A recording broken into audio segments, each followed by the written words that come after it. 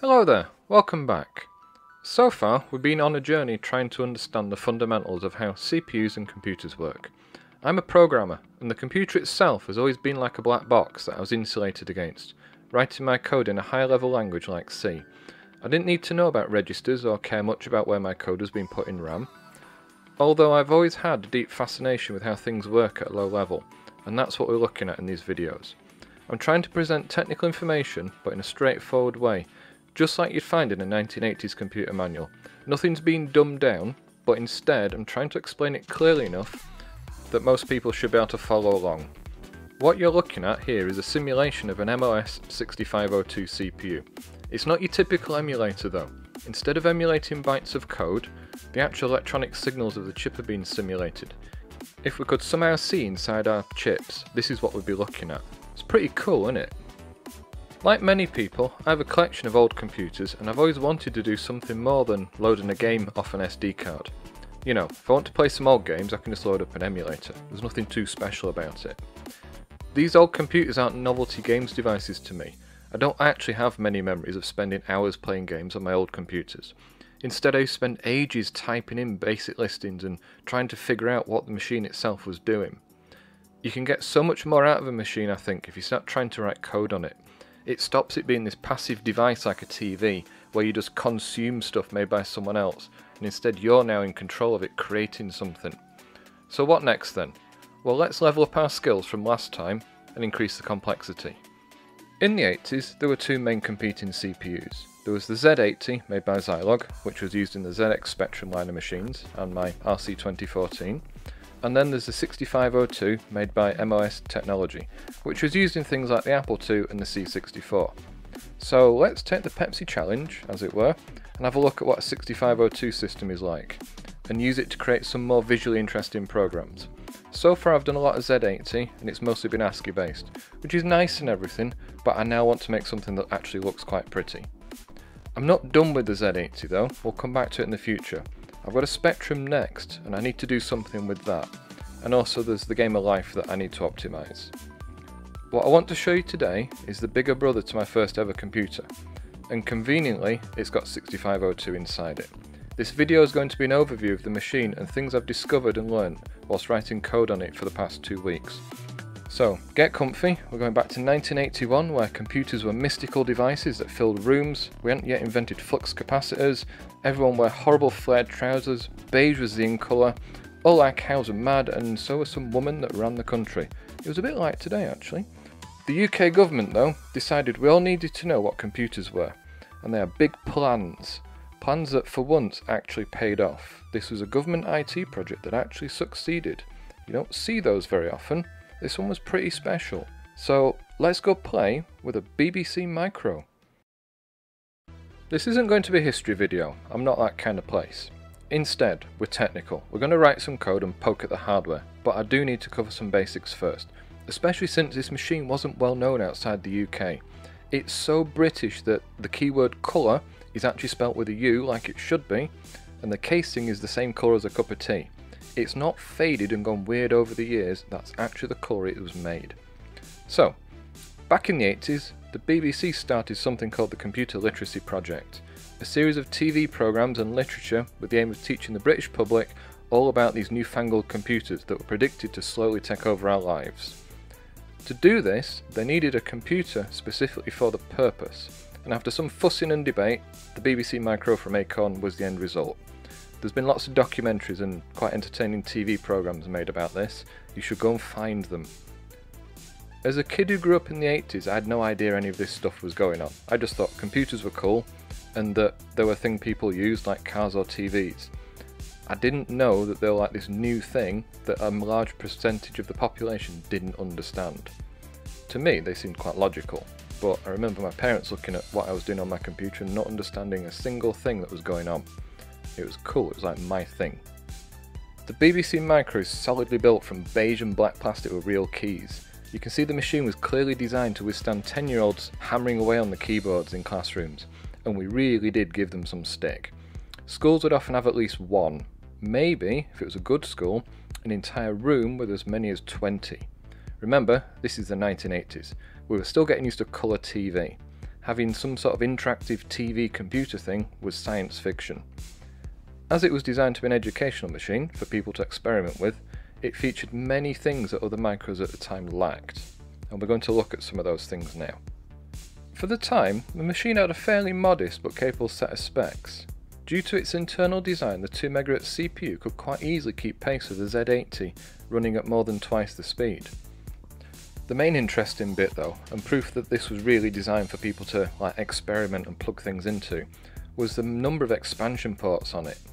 You see, your typical micro of the time had the usual video and I/O and controller ports, so some way to get data in and out, a way to see what the machine was doing, and some kind of extension of the CPU's bus for extra hardware, which was mostly just used for plugging in like a printer, or maybe a joystick connector, or a hard disk, or a floppy disk. The BBC had these, but then more. Having just one I/O port wasn't enough, they added 3. One of those was designed so that other CPUs could be connected to the machine. You could have a second processor attached to it.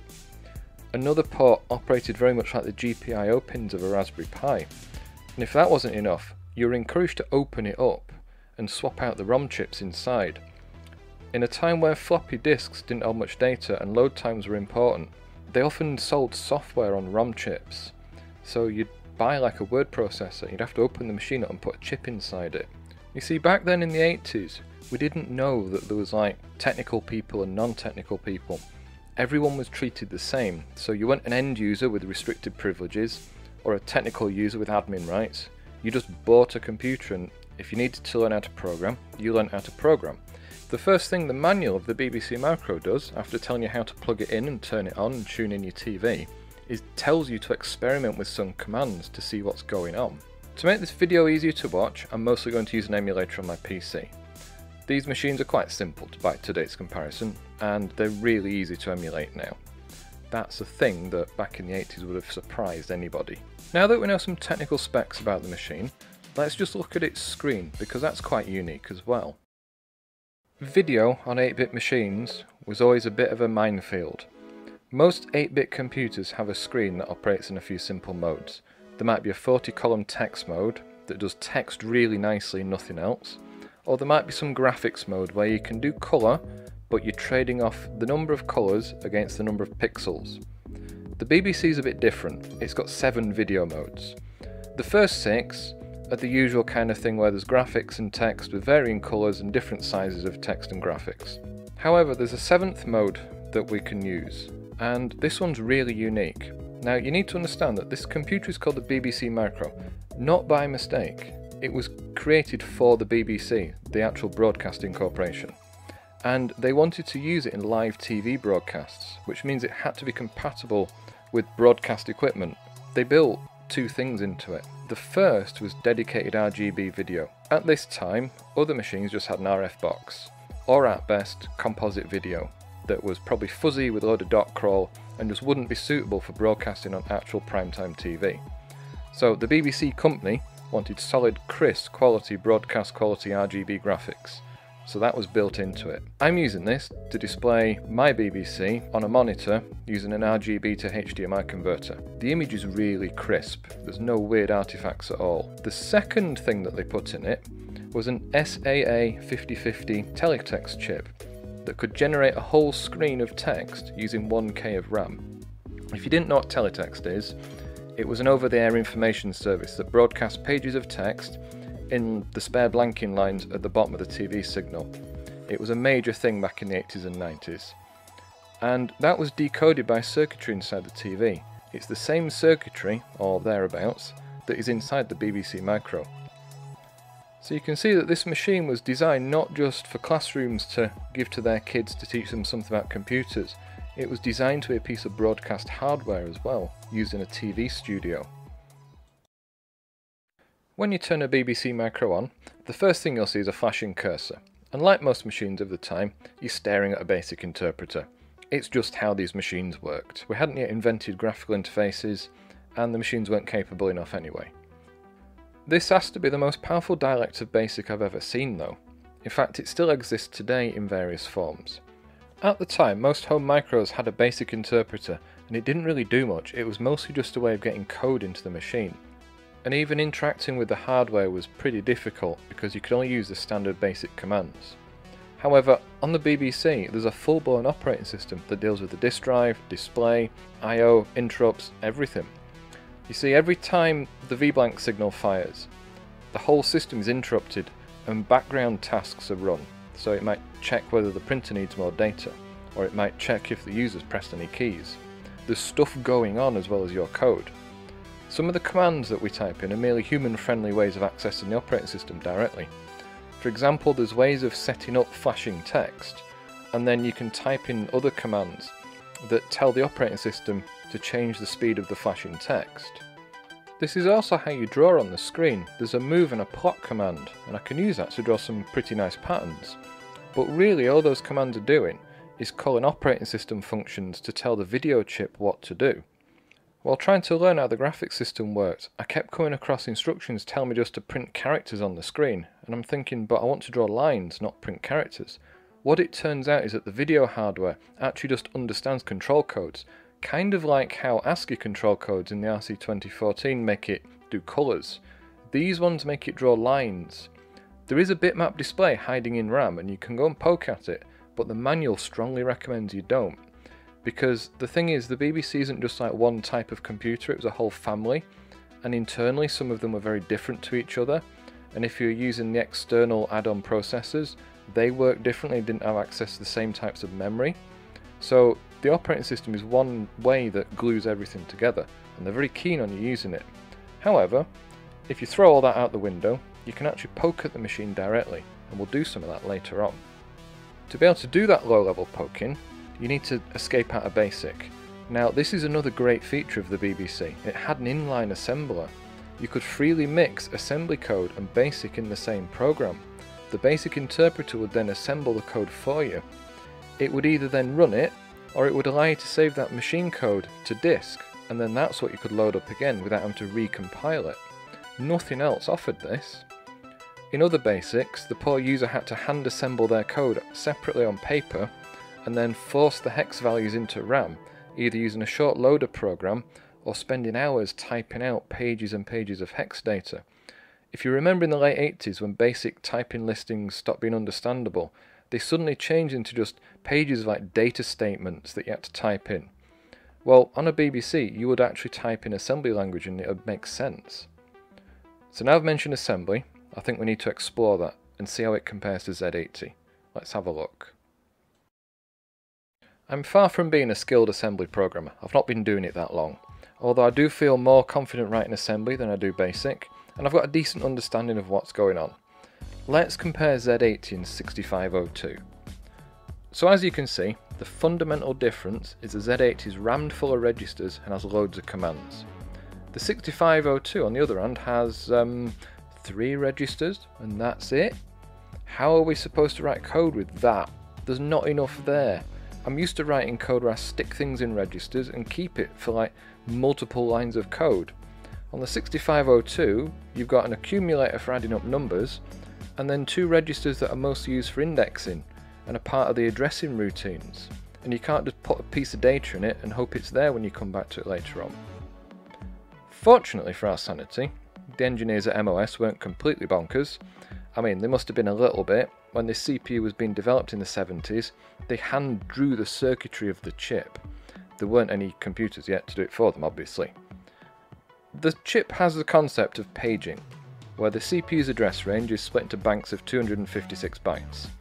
The first bank was called 0 page, and the CPU has special operations to work with that section of RAM, as if it was internal. All the books on 6502 assembly tell you to use 0 page for most things, because the instructions run incredibly quick. They're 2 bytes long usually, and they can be completed in like 2 or 3 clock cycles, compared to a Z80 where some of its instructions could take up to 20 cycles to complete. Now, even though the BBC has a built-in assembler, I'm not going to subject myself to using it. I like retro computers, I don't much like their limited development systems. So we're going to use what is pretty much my standard environment now. It's a PC running Windows, Visual Studio Code, and whichever compiler toolchain I need to use running under Windows subsystems for Linux. So in this case I found a 6502 compiler that specifically is made for the BBC, and it will create a disk image for me, which I can then run through the emulator. What you're looking at is an example. I found this in a book, and after converting it to pure assembly, I managed to make it work. It's not that exciting, but compared to moving at signs, we're onto a whole new level of possibilities now. This is pretty cool. I find the best way to learn a new system though isn't to type in other people's code, but to write my own. My Hello World equivalent is to write a program that has a nested loop, does some meaningful process using RAM, so we're not just calculating numbers. I want to produce something nice on the screen, and the output needs to be more exciting than a number or a line of text. I teach people how to program, and the first steps are always these quite boring, dry, print out your name, or ask for two numbers and add them and print out the answers. I've done so much of that in my life now, I want to jump into the fancy graphics bit. What I did was I found the BBC Micro owl logo, and I spent quite a while converting it into screen control codes, and then wrote this little program that prints it on the screen. All it does is loops through the grid of image data, printing it to the screen sequentially. If you look at the data, you can even see the carriage returns and line feeds at the end of it. It took me a while to figure this out, but in doing it, I've learnt how to do looping, I've learnt how to access RAM, I've understood more about what the CPU is supposed to be used for, and kind of the philosophy behind how they want you to code on it, and I now feel a bit more confident that I can produce something else. And that's where we're going next. So what I've just shown you is a bit of an overview of the computer and what I've managed to make it do so far. This seems like a good place to stop the video before we start getting too technical again. In the next video, I want to go through writing a game. The BBC isn't a very sophisticated machine, it doesn't have fantastic high resolution graphics, so I think it's within my capabilities of what I can create. And I'm thinking it might be nice to make something like Tetris, or maybe Flappy Bird at least. Something where I don't have to focus too much on thinking up new gameplay, I can just focus solely on creating a game. I'm obviously going to do it completely in assembly, so if this whole retro programming and retro computer thing sounds fun, subscribe for some more. If you found me randomly, you should subscribe anyway, because you might not find this channel again. Press the thumbs up button too. I want to train YouTube to show these videos to other people like you so that they can enjoy them. So until next time, goodbye.